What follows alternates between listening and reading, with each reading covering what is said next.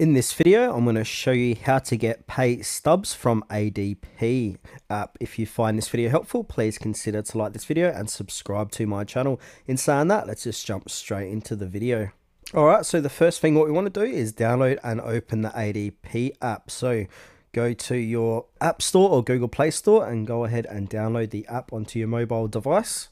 Then from here, we want to log into your ADP account. So enter your username and password. If you're a first time user, tap on create account and follow the prompts.